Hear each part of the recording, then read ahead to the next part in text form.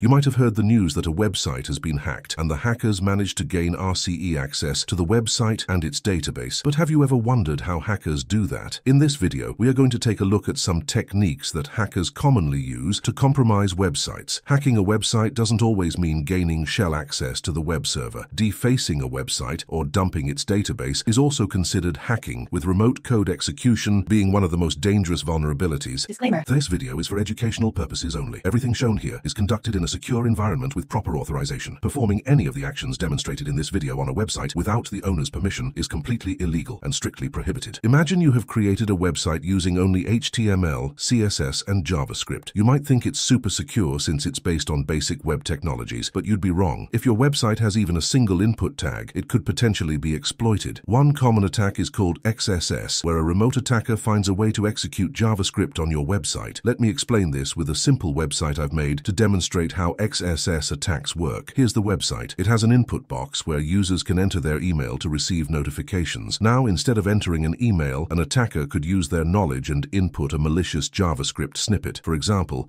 they could insert a script tag that triggers an alert when executed by the browser. As you can see, the website executed the malicious JavaScript payload. It might seem less dangerous, but it can cause chaos if properly planned. For instance, an attacker could steal users' cookies or even deface the website. Many websites online are still vulnerable to this attack. The best way to protect against XSS is to implement proper input sanitization. Most websites rely on databases in their backend, such as SQL, MySQL, and others. These databases are especially common in dynamic websites that display different results for different users. SQL databases are the most frequently used. Now imagine you have a website like the one on your screen. The page has a parameter ID set to 1. If we change it to 2, the content changes. This indicates that the website might be vulnerable to SQL injection. To test this, we can copy the page URL and use a tool called SQLmap, which is powerful for finding SQL injection vulnerabilities. As you can see, the tool confirms that this website is vulnerable, and it has revealed its database. SQL injection is a very dangerous attack, allowing hackers to dump the entire database of the website. For this demonstration,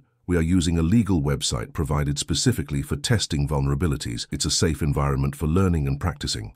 Now imagine you've created a website for yourself that allows you to execute commands on your system remotely from anywhere in the world to manage your tasks. This type of website could be vulnerable to a remote code execution attack, where a hacker can gain direct access to your web server and completely take control of it. For example, here's a website with an input box that takes Linux commands, executes them on the server, and displays the output. If an attacker finds this site and enters malicious code instead of a legitimate command, they could easily gain a reverse shell. As you can see on the screen, I now have a reverse shell, giving me access to the website's web server. From here, I could escalate privileges to gain root access, giving me complete control over the server. I could access databases, modify or delete website content, and much more. There are many other vulnerabilities that make websites insecure.